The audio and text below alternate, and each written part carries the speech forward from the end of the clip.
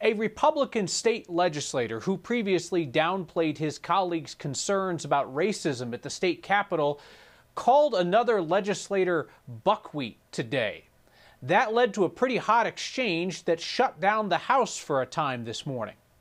Republican Representative Richard Holtorf from Akron has a history of making offensive comments, but he still managed to surprise his colleagues with this.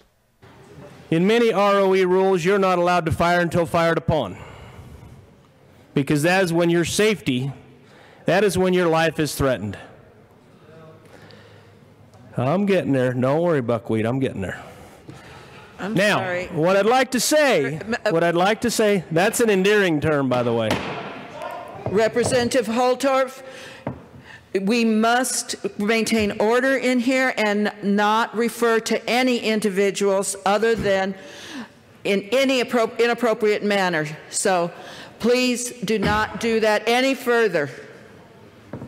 Mr. Sullivan. Mr. Holt, why are you yelling at me? Why are you yelling at me?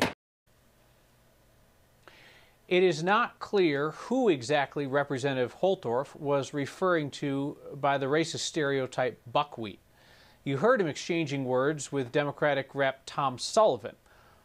Perhaps you recall we covered in this program, Holtorf once told Sullivan that he needed to get over the murder of his son in the Aurora Theater shooting. Holtorf returned following the recess to offer one of those "if I offended anybody, apology non-apologies." Representative Leslie Herod, member of the Black Legislative Caucus, wrote on social media, quote, "This is what I have to deal with every damn day."